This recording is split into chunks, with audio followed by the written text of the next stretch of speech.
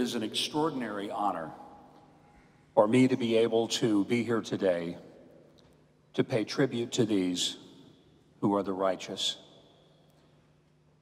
who by their example of sacrifice and risk to themselves and their families have given the world an example of what true unselfishness really means. I stand here today as a friend of Poland.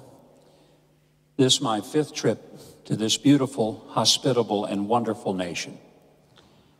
I think I speak for many Americans when we have an extraordinary appreciation and admiration for the people of Poland.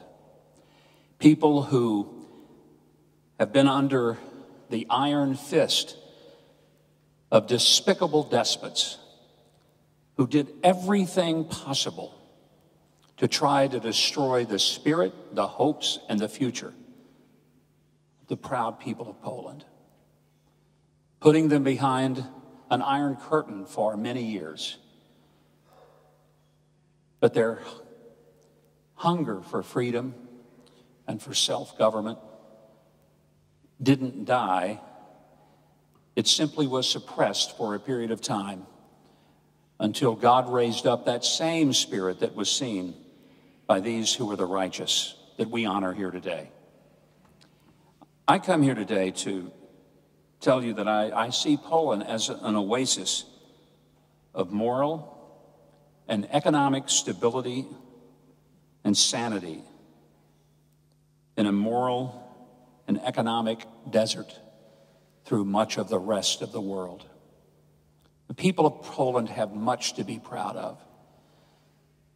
And perhaps there's no greater pride than can be taken of those among the righteous who, as Christian people, risk their very existence to save Jews. I believe God honors them whether we do or not. And his honoring of these that are being given human tribute is far more important than anything that any of us would ever be able to do. When I think of the people of Poland, 2 words come to mind. One is resistance, because the people of Poland resisted the evil that was put upon them. And when those came to this nation to steal its soul and its sovereignty and to subjugate them to a world of hideous evil, the likes of which we have never seen on planet Earth before, there was a resistance. Not a compliance, a resistance that permeated through this country and its people in a very significant and historic way. But beyond the resistance, another word comes to mind: resilience. We celebrate the resilience of the Polish people and its culture. I wish I could express it in Polish. I must confess, my Polish is not just a little rough, it's non-existent.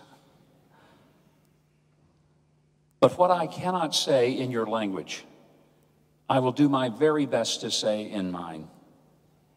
And that is how much I admire the resilience of the people of this wonderful and great land, who have rebuilt their cities, and now having rebuilt physical buildings like this magnificent facility in which we observe these very special people, I recognize that even more significant than the resilience of rebuilding the structures is the rebuilding of a great economy and a great nation of traditional Christian values which honor the individual, which recognizes the truth of God and his word, and unapologetically seek to build a framework for a nation within that context. Surely God smiles upon those who sacrifice themselves for others, as you in Poland have done generally, but then those who are in front of me tonight do so very specifically. So I come from the United States in deep appreciation and frankly in awe of what you have done in this country, with extraordinary sense of unselfishness to have saved the lives of other people. You deserve our tribute, our appreciation, our deep thanks.